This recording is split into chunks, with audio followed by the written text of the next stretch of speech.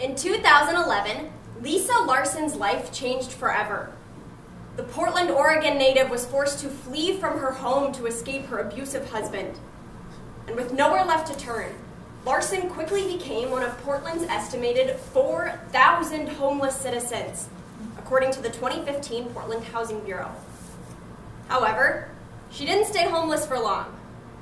After a few weeks on the street, Larson moved into Dignity Village, a place where she and 59 other homeless people live, with dignity, off the streets and out of shelters. Founded in 2000 and located northeast of downtown Portland, Dignity Village is a government-sanctioned community of 60 micro-homes, each no bigger than 10 by 13 feet, that center around a communal building that houses showers, bathrooms, a kitchen, and a TV. An in-depth analysis of Dignity Village conducted by New York Times columnist Tim Murphy, published through BuzzFeed on January 15, 2015, explains that the village offers a modicum of safety, stability, warmth, autonomy, and privacy, all at a much reduced cost. And other cities are starting to take note. The National Law Center for Homelessness and Poverty estimates that there are over 100 similar villages across the U.S., and they continue to spread.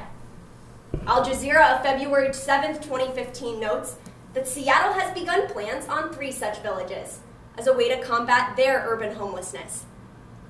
And considering Dignity Village pioneered this concept and has been the basis for many other cities, it is critical that we gain a better understanding of their model.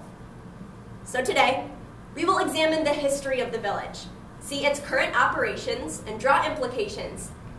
Because as Bradford Powell, a Dignity Village resident, states, the current shelter system is broken because it does not allow people the dignity that is needed to heal. When Lisa first arrived at Dignity Village, she told herself, get a job, get safe, and get out.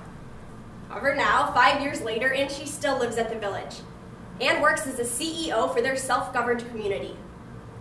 To better understand how Dignity Village got to where it is today, we will look at the history of the village and the facilities it provides. According to the National Coalition for the Homeless, Dignity Village didn't start as a village at all. In December of 2000, a group of 8 homeless men and women created a small tent city called Dignity Camp. And in 15 years, the mission statement hasn't changed at all. Provide a safe, sanitary, self-governed place to live as an alternative to the already crowded shelters and jails of Portland. And after being forced to move by the city and police department 6 different times, the city council and mayor of Portland offered the villagers a small plot of government-sanctioned land just 7 miles from downtown. And after their permanent move in 2001, the village partnered with Street Roots, a local nonprofit that helped get them on their feet. Now, though, they have their own 501c3 nonprofit that raises funds and pays the bills. The village consists of 60 micro-homes. They are built and decorated by the residents using recycled materials and meet all of Portland's housing standards. On average, they're about 10 by 13 feet, which is just big enough to fit a bed and some small personal belongings. On the outside, though, no 2 homes look the same. Some are decorated with bright blue flowers, and others sport neon orange stripes. And these creative outlets allow the villagers to look at their houses as homes. Resident Nancy Mataz, who also serves on the village's board of directors, calls Dignity Village self-sustaining. We pay all of our bills, we make our own rules, and we are self-governed, she states. To better understand how Dignity Village functions on a day-to-day basis, we will look first at how it is funded and upkept, and second, how it is governed. First, Dignity Village is largely self-sustaining. The villagers are entirely responsible for the upkeep of the village. They must do daily volunteer work, like picking up trash or working shifts at the 24-hour security booth. And they're responsible for about $20 a month out of pocket to contribute to the shared living space. Author Andrew Hibben outlines the atmosphere of Dignity Village in his 2014 book, Tent City Urbanism. There is an impressive array of raised garden beds, he states. and the villagers collect, bundle, and sell firewood to contribute funds to the village.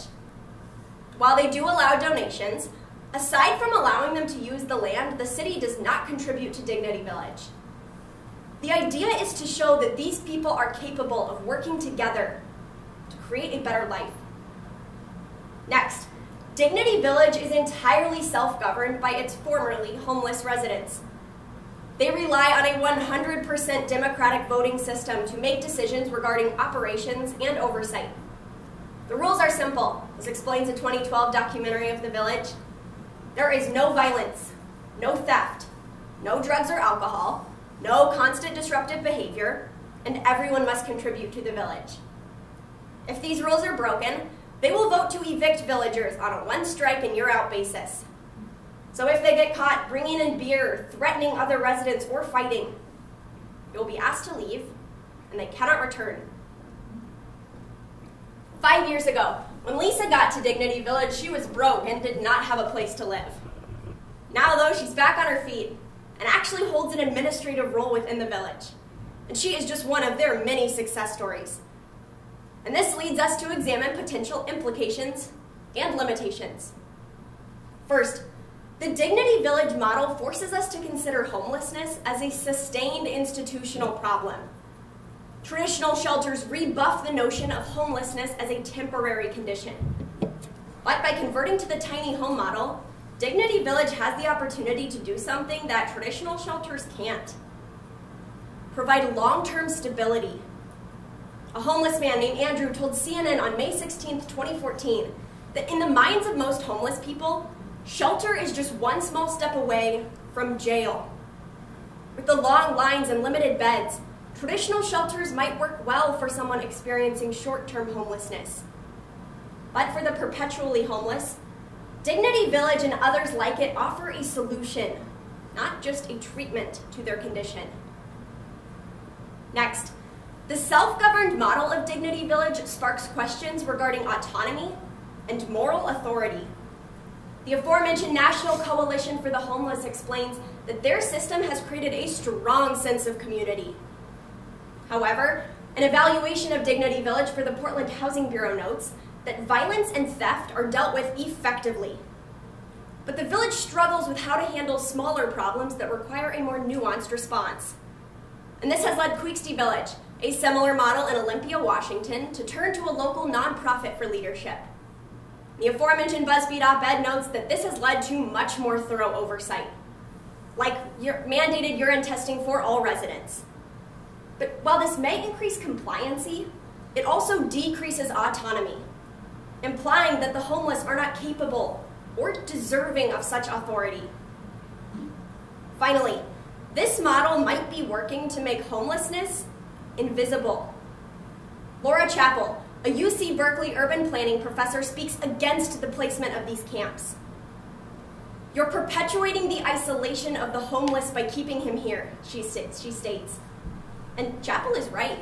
Places like Dignity and Queextee are located miles away from urban centers. For example, traditional shelters are typically located in the center of downtown, forcing the city to come face to face with their homelessness.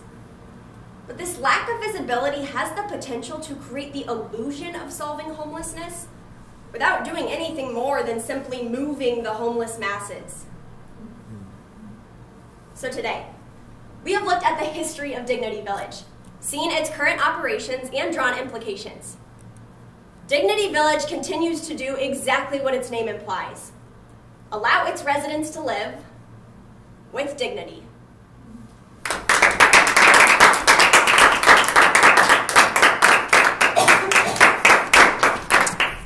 All right, good luck with the rest of your final rounds, Courtney. Thank you. You're welcome. Alyssa, do you have to set anything up? I do not. All right, well, as soon as Courtney takes off, we'll go down to you.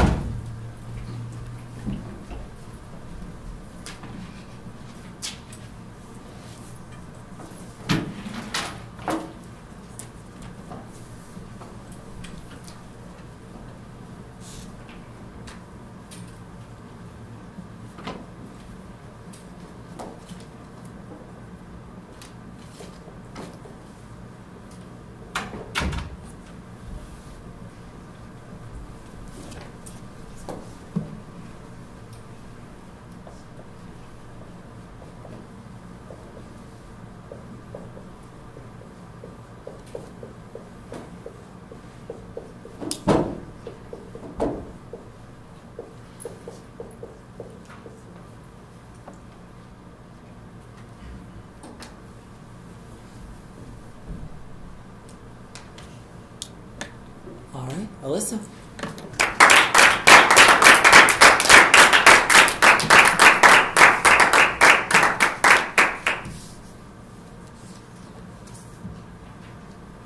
The 19 residents of Leith, North Dakota see their registered ghost town as beautiful, despite the rundown houses and the abandoned school. Looking out from their front porches at night, they can see the stars for miles. With the town nearly extinct, the citizens yearn for a way to get Leith back on the map. Until, in May 2012, their wish was granted. According to the BBC of January 15, 2014, Craig Cobb, a 62-year-old white supremacist, saw Leith as the perfect opportunity to turn his vision into reality. The Missouri natives' plan was simple. Move to Leith, quietly acquire cheap land throughout the town, secretly invite other white supremacists to move there, and eventually create an all-white enclave called Cobbsville. Frighteningly, it almost worked. According to the Huffington Post of September 13, 2013, Cobb's quiet plan was turned upside down when the Southern Poverty Law Center, or SPLC, contacted Leith's mayor to reveal who Cobb really was. The 2-year battle for control in Leith exemplified the disturbing power of hate groups on a national level. According to the SPLC's most recent data in 2014, there are 939 active hate groups in the U.S., a number that has nearly doubled since 2001. Specifically, after Barack Obama took office in 2008, the number of white supremacist groups has increased by 54%. The story of Leith exposed the fragility of small communities and the power of hateful ideologies, prompting a significant First Amendment debate. To better understand the attempted takeover of this town, we'll first look at Cobb's master plan, then see how the town fought back, and finally discuss implications for the tiny town in the middle of North Dakota that became the epicenter of racial tensions in the United States. In an interview with USA Today on August 30th, 2013, Cobb described his visions for a pool and a park in Leith dedicated to Nazism. "We'd like to repair the town and make it beautiful again," he said. Let's look at the first stages of Cobb's story and then see how it progressed. First, the New York Times of September 13th, 2013 states Cobb was drawn to Leith because of the oil reserve in Bismarck just a few miles away, which could provide jobs for himself and his future supporters. He bought a $5,000 two-story house in Leith, moved there in May 2012, and sneakily snatched up 12 plots of cheap land. The citizens were excited that someone was so eager to invest in their little town. Little did they know, Cobb was setting up social media sites and Craigslist ads, enticing other white supremacists to take refuge in Leith, where he would sell them land for as cheap as $1. On one website, he wrote that one day leftist journalists and non-whites would face arrest in the town. Now all he needed was for people to show up. Next, Cobb slowly unraveled his plans to the citizens of Leith. One by one, he marked his land with swastika flags, and as he told CNN of September 20th, 2013, eventually they waved throughout the entire town. Cobb said that Leith would be extraordinarily beautiful at night, because there would be floodlit flags of all the formerly white nations of the earth. The Guardian of January 28, 2015, states Cobb followers began arriving in Leith in September, with the leader of the National Socialist Movement, Jeff Shaw, and hate crime fugitive Kynan Dutton, along with his wife and 5 children. Cobb was close to gaining enough white supremacists in the town to legally run the town and government. But on a wider scale, he wanted to use Leith as a case study for similar communities to come. Cobb acknowledged in the aforementioned USA Today interview that his plan had downfalls, but said, "Even if I am the only resident in Leith forever, then white consciousness has been raised." We'll look at the next phase in Cobb's plan, and then see how the town fought back. First, Bobby Harper, Leith's only black resident, told the International Business Times of September 7, 2013, that Leith was a place where everyone got along. We could basically leave our doors unlocked and there was no fear.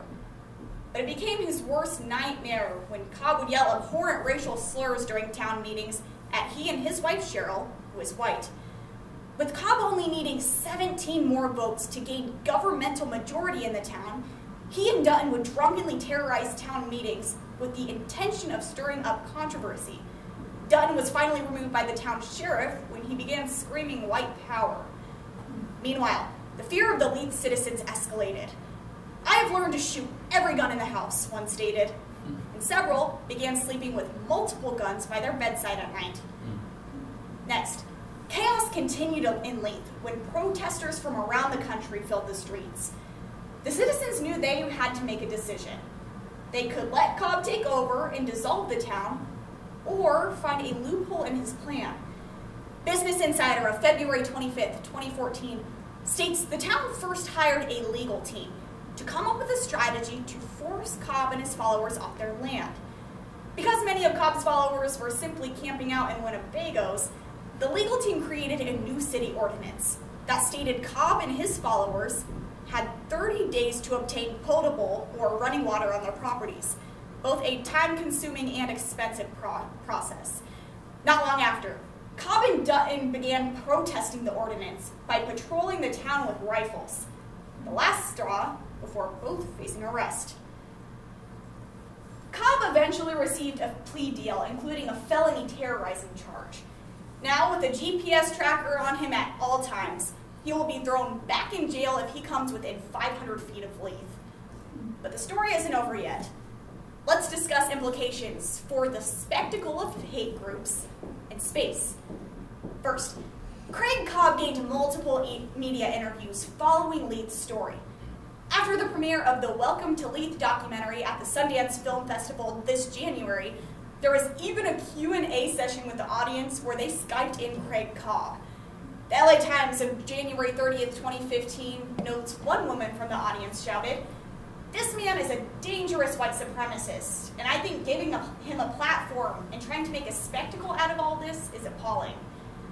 Cobb's story reminds us that for hate groups, the spectacle is the goal.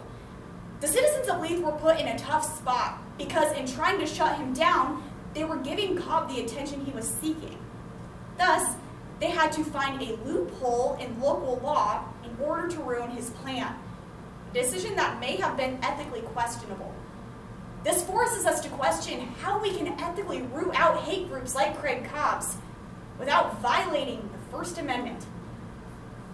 Next, Leith's story demonstrates the significance of space as a method of validating beliefs. For example, the Mexican Zapatistas, who demanded rights for Mexico's indigenous people from the government. Over 20 years old, Al Jazeera of January 1st, 2014 states this group of Mayan farmers seized control of several cities and towns in Chiapas. More than 2 decades later, the group still remains in that area and holds similar ideologies, where they have a space to vocally resist the government. Cobb ultimately knew that if he were able to obtain control of a specific area of land, it would symbolically validate the National Socialist movement and white supremacist beliefs. Even if his attempts would have been successful in Leith, it is unlikely that his plan would have influenced state or national politics. But his attempts highlight the terrifying reality that if similar hate groups like Cobb's adopt this model, perhaps all you need is land to move forward. After the situation in Leith calmed down, Craig Cobb vowed that he never wanted to go back to North Dakota. The citizens of Leith, though, still have trouble sleeping at night, fearing his return. Today, we saw how this tiny town was turned upside down by one man's extreme vision, how they fought back, and implications. Craig Cobb's vision for a white supremacist enclave has failed, for now, but his story is one that the citizens of Leith will never forget, and neither should we.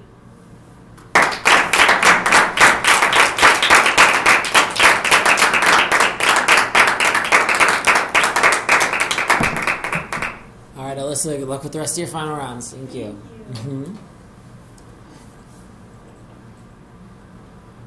Miranda, do you need to set up? No, I'm all right. All right.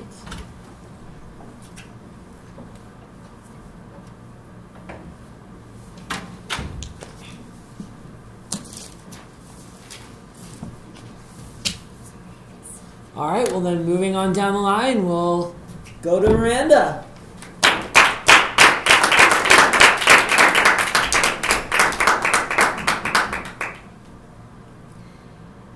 2007, the small Bay Area city of Richmond, California was the 9th most dangerous city in the nation, with an even higher homicide rate, despite having pumped millions of dollars into crime programs each year. A California state senator even compared the town to Iraq, where someone could be shot for something as trivial as stepping out to buy a bag of chips at the wrong time. And on the brink of declaring a state of emergency for the umpteenth time, the city council desperately solicited advice from Richmond's own convict-turned-counselor, Devon Bogan. Bogan, who has a felony record for street crime from his teen years, proposed a simple solution. Why don't we just identify the most likely perpetrators and pay them to stay out of trouble? And under a $1.2 million operating budget, it's exactly what they did, forming the Office of Neighborhood Safety, or ONS, a team of reformed felons whose goal was to track down, pay off, and wait for it, mentor the 50 most violent and vulnerable youth in Richmond. And apparently it's working. Chris Manis, Richmond's police chief, states in a personal interview on July 28, 2014, that in the program's 6-year run, the town's homicide rate has dropped 66%. Now, Richmond isn't the only city suffering from this level of violence. Across the country, from Sacramento to Detroit, 1 in every 17 U.S. citizens will become a victim of street violence, according to the Bureau of Justice 2014. Thus, it is imperative that we gain a better understanding of ONS, an aid program which not only has the potential to decrease street violence, but also bolster social welfare in some of the nation's most dangerous cities. So today, we'll delve deeper into how the program works, as well as its limitations and its implications. Because as Andre Shoemake, a Baptist minister whose son was shot 6 times while riding his bicycle down a neighborhood street in Richmond, says, if you do what you've always done, you'll get what you've always gotten. Barry Kreisberg, a criminologist at UC Berkeley and an ONS team member, compares the theory behind the program to disease prevention. By inoculating the carriers of violence, maybe we can protect the whole community. The Richmond model for street violence prevention works in 2 stages: data mining and mentoring. Now, stage 1 is all numbers. The typical profile of an ONS target youth is a male between the ages of 13 and 25, with a history of gang activity, poverty, or a criminal record. 4 times a year, the ONS team runs a stat analysis on police records to determine the 50 youth in Richmond who fit their profile. Then, a team of former convicts who now work for ONS take to the streets undercover and communicate with sources to keep tabs on their high-risk youth. It's a running joke within the agency that ONS is the only government entity where a criminal background is required to be an employee. Still, Bogan insists that it's crucial, bragging that his team of felons has better intel into Richmond's down and dirty than the police. Now, stage 2 is the mentoring phase. After an appropriate amount of time, ONS agents will approach their target youth, establish a level of trust, and then offer the youth a spot as a fellow in the program in exchange for stopping risky behavior. If they accept, the agent then works with the youth to develop a life map and goals, the completion of which can earn them a stipend of up to $1,000 a month until their 25th birthday. In addition, ONS agents provide mentorship on parole and probation, getting a GED, and in one case, even helping to raise $5,000 for a merchant marine training class. Bogan explains of the program, it's kind of like stop and frisk, except the profiled subjects are singled out for positive attention and opportunities. And it didn't take long for the city to see results they credited to the program. The Richmond Police Department states in a report released in July 2014 that the city, which had been dealing with a gun murder a week, now sits at its lowest rate of homicide in nearly 40 years. Now, Bogan explains that initially ONS had a hard time getting in with the street crowd. When agents began approaching Richmond men for enlistment, many refused, wielding guns and warning that city police would need to earn their paychecks. Additional limitations of the ONS model come on administrative and clientele levels. Initially, assimilating ONS into Richmond society has been difficult. Bogan explains to Mother Jones of July 2014 that taxpayers aren't exactly down with the program, but might be if the community, which is 70% minority, could get past outsider accusations of race baiting. And although Bogan has dismissed the claim as naive, it's undeniable that a whopping 100% of ONS fellows are, like Bogan, minority and male. And ONS's negative reputation is only further exacerbated by the lenience it's offered by law enforcement. Bogan explains that a provision of the program doesn't require agents to testify in court, share intel with authorities, or even respect many probation laws. Essentially, to Richmond society, ONS is like Batman, a vigilante organization with which the police and the public are only complicit because they don't have another option. Second, life gains a whole new set of complications when Richmond youth become fellows. Four-year fellow Rennell Robinson tells the aforementioned Mother Jones that being an ONS is a difficult balance when the cops think you're a thug and your friends think you might be a narc. He states, it's like you gotta protect yourself twice. For some, the mentorship and monetary gain just isn't worth the danger. Moreover, even when fellows join the program, there's a lack of incentive to maintain a risk-free lifestyle. In October 2011, ONS held an all-fellow meeting inside their headquarters, an event which meant mixing members of the most rival gangs in the city. And the fight that broke out behind closed doors at the agency that evening spurred national attention, further damaging the program's reputation. Bogan explains that save from withholding the stipend, there is no way to enforce the no-violence agreement the boys enter into. And when old feuds still run, sometimes their word isn't enough. Four-year fellow Kamari Ridgel recalls the day he was won over by ONS. He tells Al Jazeera of June 28, 2014, that he was leaving the hospital paralyzed from the waist down from a gunshot wound when he was approached by a black car. Thinking it was a rival gang there to finish the job, he states, I would be dead if it wasn't for them. Implications of the Richmond model concern community welfare and the welfare system.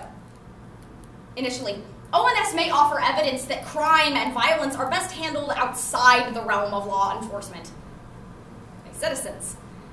Dr. Gary Slutkin is the director of Cure Violence, a similarly successful anti-police program, but which operates in 22 large cities like Chicago and St. Louis.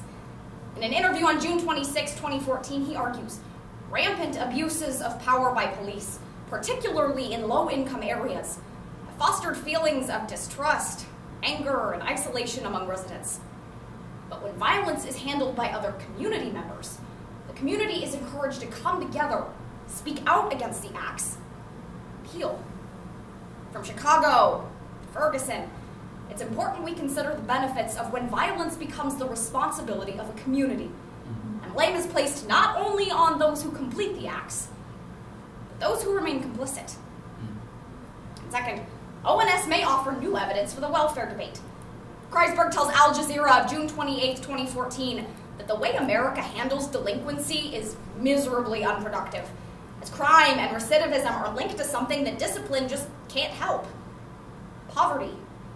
Freakonomics author Stephen Levitt testifies that the drop in crime and gun violence in Richmond may have more to do with the cycles of poverty that were broken, when the millions of annual dollars that were going into disciplinary programs were reallocated into social aid.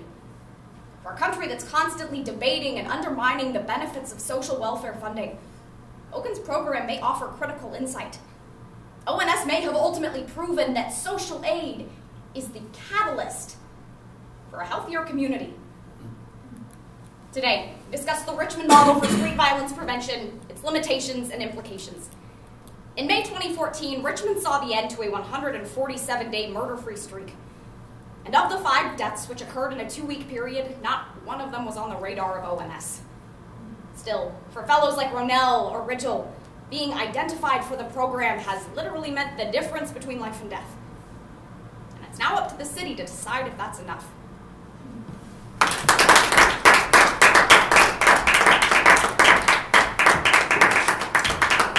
All right, Miranda, good luck with the rest of your finals. Thank you very much.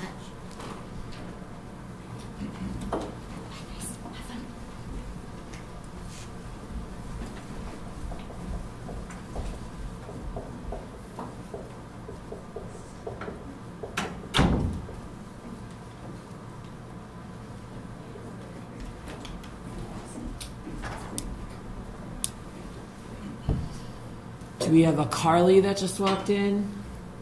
Do we have a Katie that just walked in? Okay, well then we will keep going down the line to our next double-entered person, which would be Doug. All right, Doug.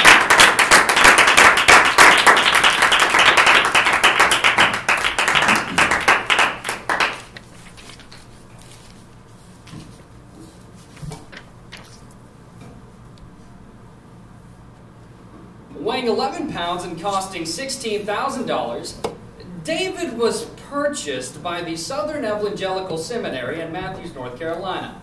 His eyes flicker purple and green, he recognizes faces, responds to vocal cues, and can even do yoga, which is a lot more than I can do. According to Salon.com on October 10th, 2014, David, or the digitally advanced virtual intelligence device, is a robot, and his purpose is to help the Catholic Church. But the Catholic Church doesn't, science. Or so we thought. Church Pop on August 21st, 2014 explains that the Catholic Church has made one exception when it comes to science. Robots.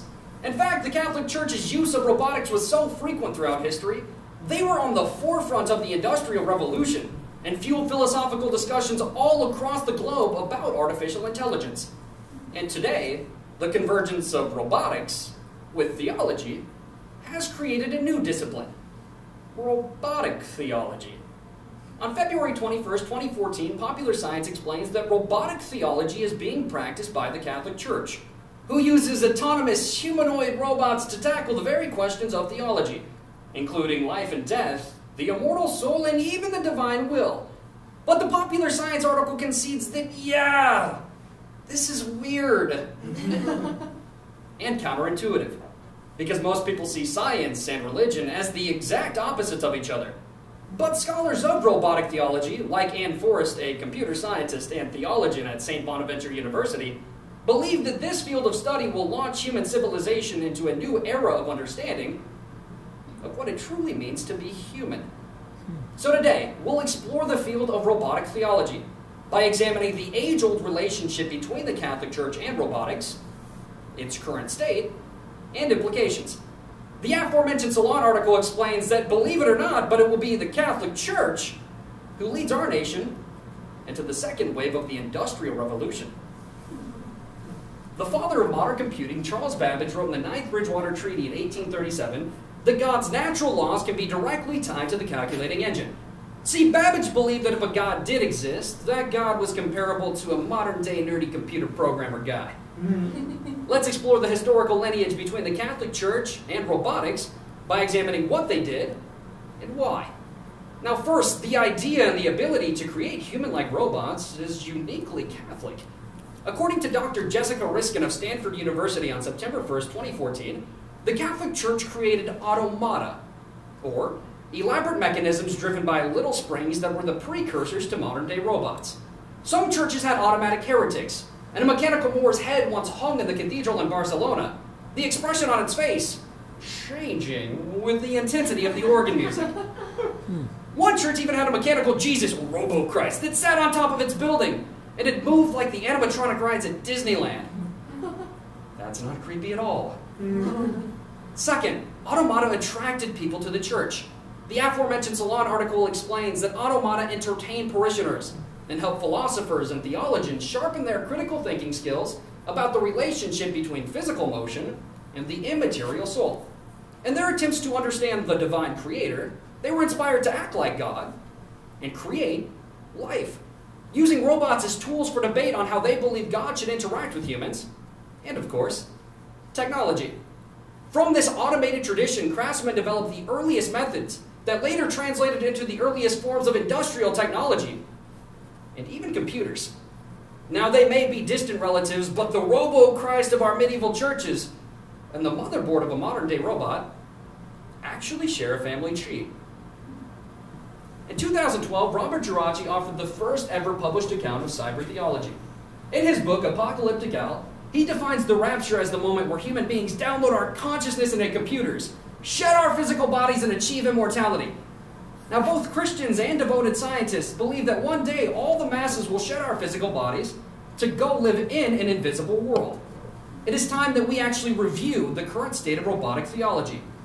First, science and religion are gradually becoming one and the same. In her 2014 book, Worlds Without End, author Mary Jane Rubenstein argues that modern advances are reconfiguring the boundaries between science and religion. Robotic theology is forcing the Catholic Church to determine if the traditional rapture narrative, where believers ascend into heaven, reconciles with the secular version, where we download our minds into robots. In that scenario, Geraci explains that immortality can be achieved through virtual reality. That is, if we humans can successfully replicate the neurochemical activities of our own brains, we can transfer our emotions and personalities into robots to live outside of our physical bodies. So, in other words, heaven might not actually be up in the clouds, but rather be more like the cloud. Second, robotic theology puts the Catholic Church into an interesting position. Wired.com on August 8, 2014 explains that organized religion sets the moral standards on nearly every issue throughout our global community, even for non-religious people. The origins of most of our laws and even the general sense of right and wrong were initially modeled after a church doctrine. As such, organized religion, more specifically Catholicism, will be the first to answer questions such as, is there a limit on how human-like a robot can be? How should we treat anthropomorphic computers? And the inevitably icky question, is it ethical for some people to have sex with robots? Even for agnostics and atheists, it will be the Catholic Church who initially starts the conversation surrounding the morality regarding forthcoming artificial intelligence. When Dr. Jessica Riskinen was asked whether automata were primarily used to entertain parishioners or to instruct them, she rejected the question altogether, explaining that to amaze and to demonstrate are so entangled that they truly are inseparable. Let's examine two implications. First, the Catholic Church is being forced to reconcile with scientific law. According to Dr. Anders Sandberg of Oxford University on February 20th, 2014, true artificial intelligence is self-aware, self-educating, and independent. And yet one of the primary doctrines of Catholicism is thou shalt have no God before me. In essence, the Catholic Church is inviting in criticisms of hypocrisy at the highest level. And with each advancement of artificial intelligence, the line between God and scientist gets blurrier. However, Pope Francis has discovered a potential solution to this problem. According to the Doctor Tribune on October 28, 2014, Pope Francis recently publicly validated the theory of evolution by explaining it as part of the Catholic narrative. Now, this is a sign where the Catholic Church is headed, a reframing of classic Christian understandings as compatible with, and even enhanced by, scientific theory. Second, the Catholic Church is fueling the development of artificial intelligence. Now, although no one knows how much for sure because they're not required to disclose, the Catholic Church has got mad paper. Which is to say that they are very, very wealthy. The Economist made calculations based on public spending in 2012 and estimated that the Catholic Church generated an estimated $150 billion just that year, just in America. Now, for context, the revenue of General Motors and Apple worldwide combined that same year was $150 billion. And as governments continue to slash funding for science, the Catholic Church remains the only entity with both the resources and the interest to push robotics forward. But more importantly, The Atlantic reports on October 2nd of 2014 that the future of robotics is in healthcare. Now, far and away the biggest expense of Catholic churches are Catholic hospitals. And where might one find the most advanced robotic surgeons, tools, strategies, and materials? As you could have imagined, Catholic hospitals. Our nation's robotic future and national healthcare system will be led and funded by the Catholic Church. Today we explored the fascinating field of robotic theology. As unlikely as a pair of bedfellows has imagined, robotics in the Catholic Church have a long history and will inevitably have a huge impact on our future. The aforementioned popular science article shakes its head in wonder, exclaiming that the robot David is living proof that robots are invading the world in ways that no human could have ever predicted.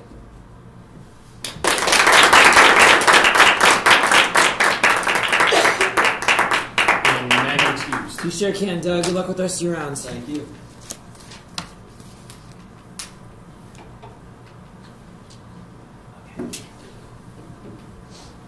And Cassidy, are you no longer double entered, or do you gotta go somewhere? You're no longer double entered. All right. Well then, Doug just told me because we're in oratory, we're kind of double entered, even though not really. So we were told by Jen, that's running the tournament, that because we're in oratory and this is a 9-person info, it might bleed into that. So they told us that we needed to get out ahead of time. Okay. So yeah. Who's the oratory people? Me and Daniel? Then Yeah. Okay. All right. Well then, we'll go to Daniel then. Thanks. All right, Daniel. Sorry.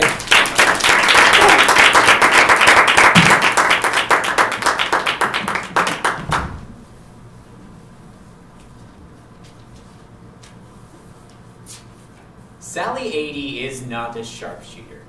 As an editor of the New Scientist, she's more used to sniping misplaced modifiers than enemy combatants. But there she was, sitting in a basement in Carlsbad, California, grasping an M4 assault rifle, trying to defeat enemy targets and defend her battalion in a realistic war simulator. She was pretty awful. Telling her story to the June 26, 2014 New Scientist, she said she almost gave up. Then, a worker came in and attached an electrode to her head, and another to her arm. He turned on a small amount of current and turned the game back on. 80 said it was like they put the game on an easy setting. She took down enemy targets, and in a blink of an eye, she was done with the game, having earned a perfect score.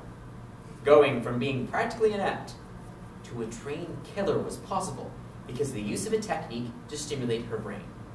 The idea of using small amounts of current to stimulate your brain is called transcranial direct current stimulation, or TCDS.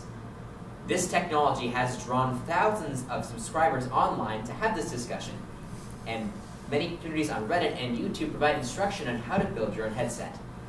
As The Atlantic writes on August 13, 2013, TCDS has the potential to revolutionize our understanding of brain structures and the systems that underpin intelligence. Thus, in order to gain a deeper understanding of what TCDS is, let's take a look at its history and how to build a headset. Second, address its applications, and finally, explore its implications, because it's what the June 26, 2014 Radiolab calls a 9-volt nirvana. The idea of using electricity to stimulate your brain isn't new. Ancient Roman physician Galen once suggested slapping an electric torpedo fish on your forehead could cure a headache. And while fish are no longer seen as an option for Advil, it wasn't that far off. Let's take a look at the history of TCDS and how to build a headset. Thanks to a recent rise in interest, more scientists have begun to use TCDS to experiment. The man that brought modern TCDS into existence was Dr. DJ Albert, whose 1960s research proved that small amounts of current can alter brain function. That research remained largely unnoticed until a group of international scientists published a paper in 2008 Brain Stimulation Journal. This resulted in a modern renaissance in the subject, creating a slew of new data. But since then, the Food and Drug Administration won't allow doctors to prescribe it as treatment. But that may soon change. Now that we know how we got here, let's see how to build a headset. It costs less than $20. All you need is a 9-volt battery, wires, clips, sponges, saline solution, and someone who doesn't mind being shocked in the brain. TCDS puts a very small amount of current, just 2 milliamps, in the tissue right below the scalp. And don't worry, all you'll feel is a light, itchy sensation. Maram Brixton, a bioengineering professor at the City University of New York, explained how it worked on October 13, 2014. Positive current, when applied to the neurons, excites them and places them at the cusp of firing. Conversely, negative current saps energy and electrons from the neurons, decreasing activity.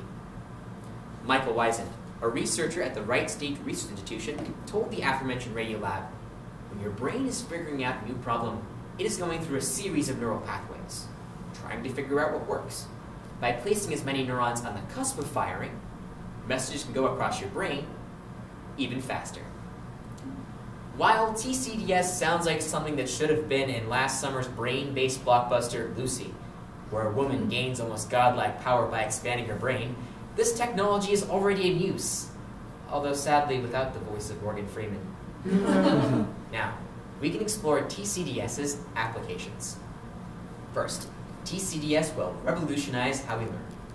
Writing on her personal blog on November 11th, 2014, while her brain was being zapped, Sally 80 remembered feeling like she just had an excellent cup of coffee, without the caffeine jitters. That experience was backed by a 2010 study done by the University College of London, which tested TCDS on people who suffered strokes. They were given a number of math tests, and after just a short period of time, they learned information much faster. And it can do more than help us learn math. It can make better drone pilots. As the February 6, 2014 BBC News explains, TCDS is used to help newly enlisted pilots get over the initial learning curve of how to fly a drone. It works because it allows them to remember the steps of how to fly in a way much faster than before. In tests afterwards, their accuracy was improved by 250%.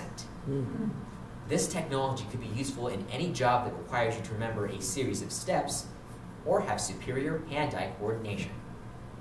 Second, TCDS provides a powerful short-term memory boost, which naturally has attracted the attention of college students. Speaking to ABC's Nightline on November 11th, 2014, J.D. Lentham said he started to use TCDS to help him study for finals. When he took the test, he remembered the information down to its exact location in the textbook. This worked because, as Brian Kaufman explained in the January 2014 journal Neuroimage, the current increases the working memory and decreases some brain waves coming from visual and audio stimuli. Therefore, allowing you to have a kind of focus that is impossible to achieve just studying in a library. So, perhaps sometime in the future, students will be wearing TCDS headsets as they guzzle Americanos near the end of the semester. While TCDS has grabbed the attention of many, it still has one big problem. The idea of strapping electrodes to someone's head brings up cultural memories of questionable mental health institutions. But still, thousands of enthusiasts are building their own headsets, using it on themselves at home. Now, we can explore TCDS's implications. First, TCDS can revolutionize our understanding of the brain and how to treat it.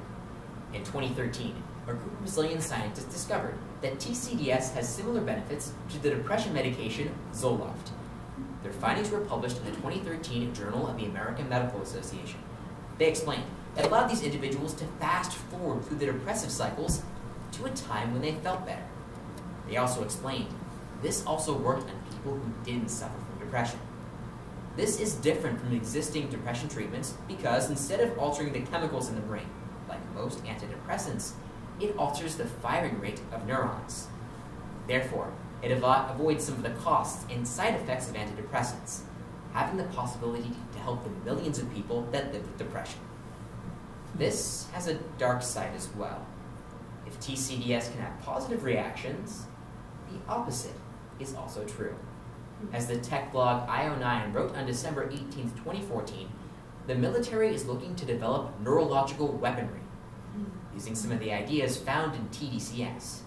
These include using light, energy, and magnetism to short-circuit brain function, causing mental degradation. While these technologies are far from deployment, the military is still interested in harnessing these powers on the battlefield. Perhaps they will find a way to develop neurological mustard gas, or a way to hack minds. Finally, TCDS shows us the boundaries of the brain. As Roy Cohen-Kadash, a researcher at Oxford, discovered, TCDS has its costs.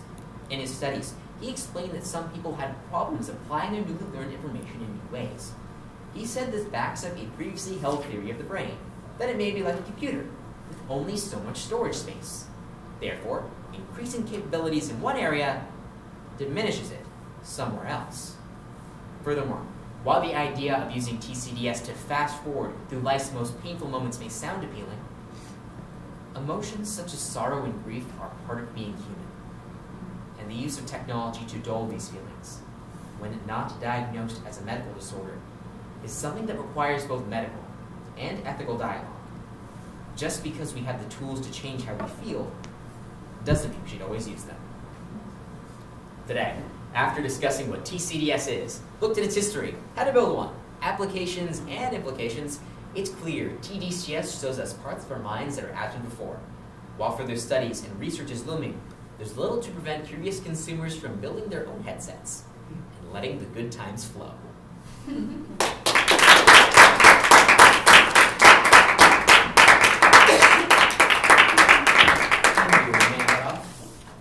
Sure, good luck Yes, with the oratory.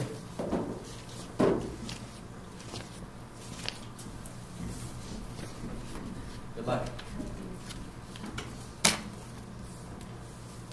We're halfway through.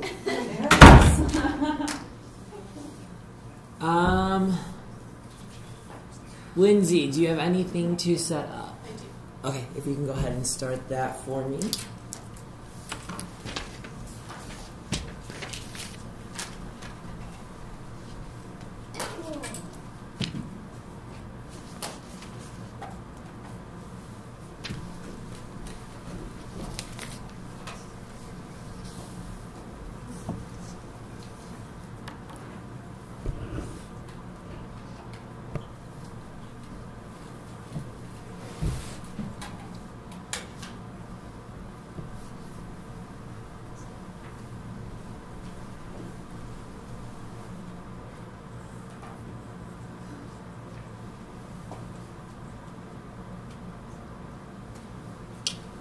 All right, and next up is Lindsay Armstrong.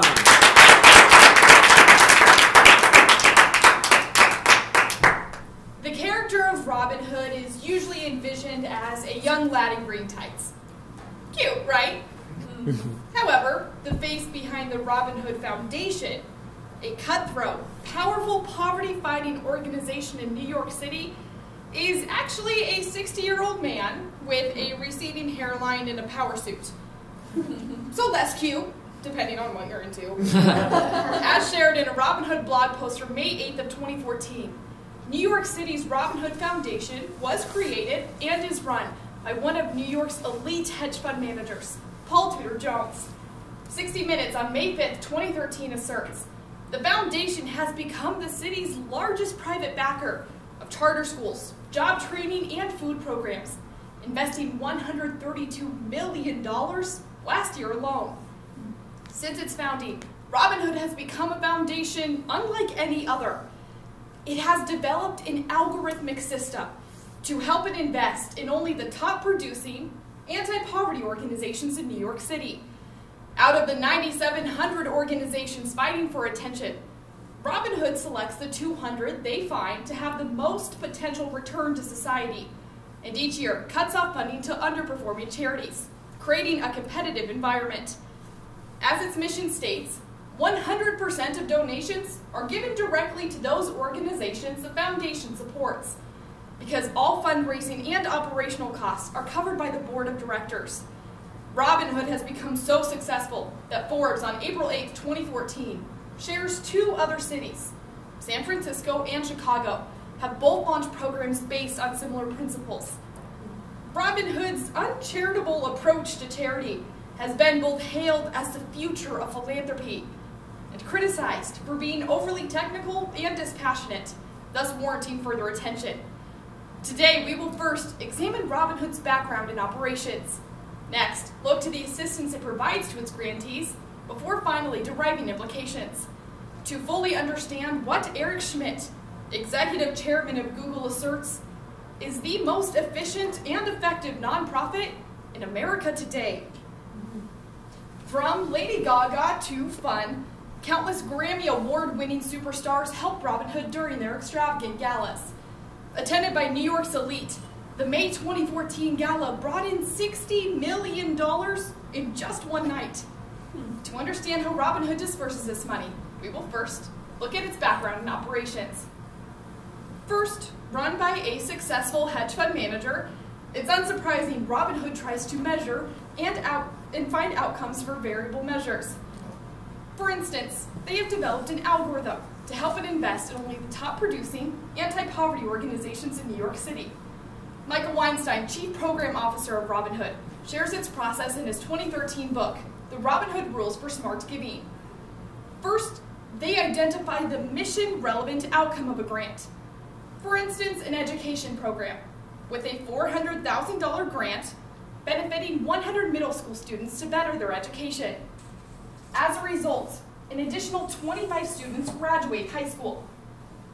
Next, staff monetizes the value of action, assigning dollar values to outcomes such as increased earnings as a result of being a graduate and longer and healthier lives. Ultimately, a dollar figure is given to the amount of philanthropic good a grant does per dollar of cost by using a cost-benefit ratio. So, total benefits of $5.25 million divided by the original cost of $400,000 equals $13, the amount returned to society per every dollar spent.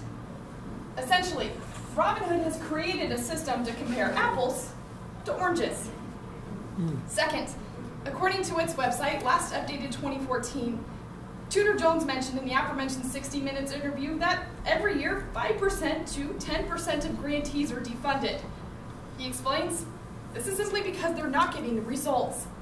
According to the Chronicle of Philanthropy on June 20th of 2013, before Robinhood invests in an organization, it quantifies the expectations of the project and then assesses how close it came.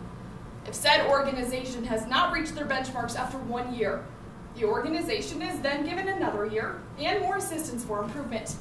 If by the third year the organization has still fallen short, support is cut off. Now that we have a better understanding of Robinhood's background and operations, we can now look to the assistance it provides to its grantees. First, as mentioned on its website, Robinhood provides real estate assistance to its grantees. From decision-making on whether to rent or build, Robinhood staff works with organizations to help understand cost and minimize risk on real estate decisions.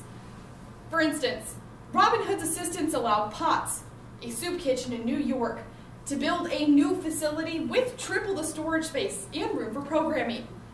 When first visiting the soup kitchen in the Bronx, the previously cited 60 Minutes interview shares, the foundation immediately asked for data. A 5-year strategic plan was created, and with the help of $5 million of Robinhood's money, the kitchen now serves twice the amount of people as before. Second, according to Charity Gain Navigator, last updated 2014, Robinhood boasts a perfect 4 of 4 stars rating and a 99% score of 100, thus proving the results Robinhood produces are incredible and incomparable to others in their area.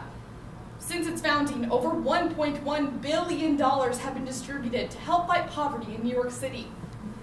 Its education and GED programs are so successful, they boast a 75% increase in chance of passing the GED. Their job training programs are 2 times as effective as others in their area, as they yield high rates of increased salaries and job retention.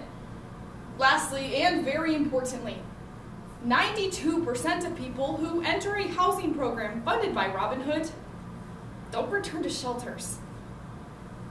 After examining Robinhood's background and operations and the assistance it provides to its grantees, we can now derive 2 critical implications. First, Robinhood financializes our approach to philanthropy. Essentially, and unsurprisingly, it operates as a hedge fund of charities, with investors and operators focused on one goal: getting the most philanthropic return on investment possible. While this financial attitude pushes innovation, it can also mean that organizations who were unable to demonstrate operational outcomes are left behind. For instance, take Alzheimer's, a debilitating disease and the 6th leading cause of death in the United States. Partly since there is no cure or no return on investment, funding is decreased.